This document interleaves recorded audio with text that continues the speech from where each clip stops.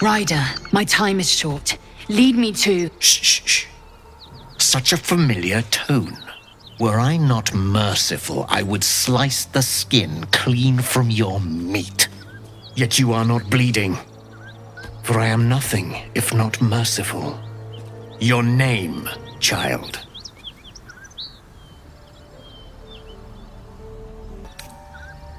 Imbecile! Stay back! Now, child, your pet means to speak. Tell me, pet, why shouldn't I run you through this instant?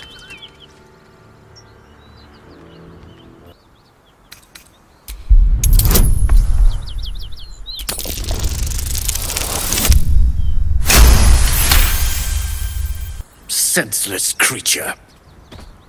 I don't want to dull my blade on your overly thick skull, but your bravery amuses me.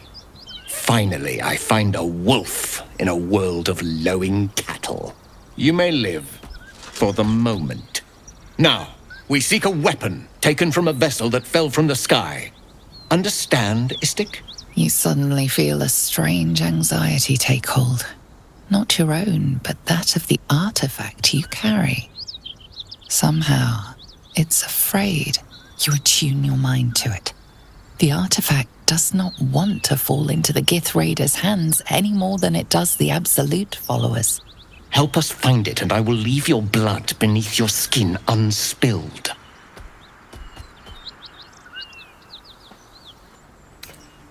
Do not speak. Your bleating offends my ears. Just stand still. He begins to move his hand in a quick flurry of gestures.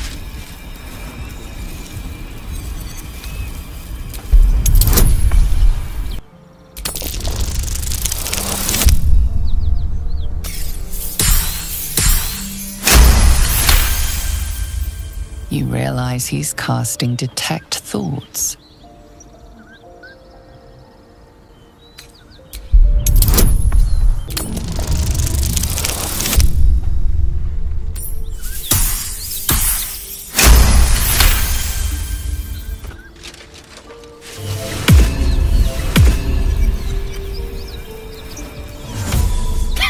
Nothing even approaching a useful thought in that skull. I ought to just kill you.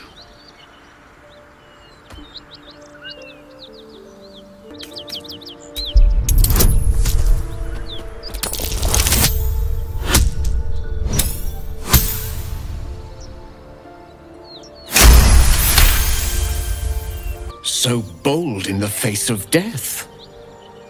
Perhaps you may live after all. Better to let stronger blood thrive. It can give rise to worthier foes and hardier slaves. Don't disappoint me.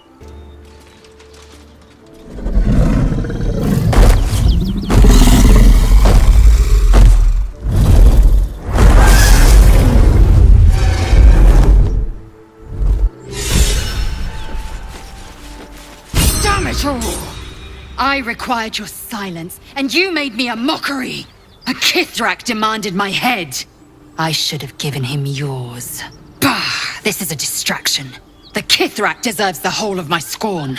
How dare he speak my queen's name? How dare he dishonor her child? Do not be naive. I followed protocol. I've earned Vlaakith's favor. I will remove the parasite.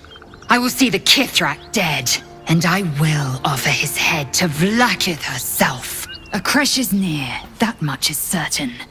We follow the path forward and seek signs of Githyanki settlers. No one, not even the ignoble Gestil Githyanki, will keep me from my purification.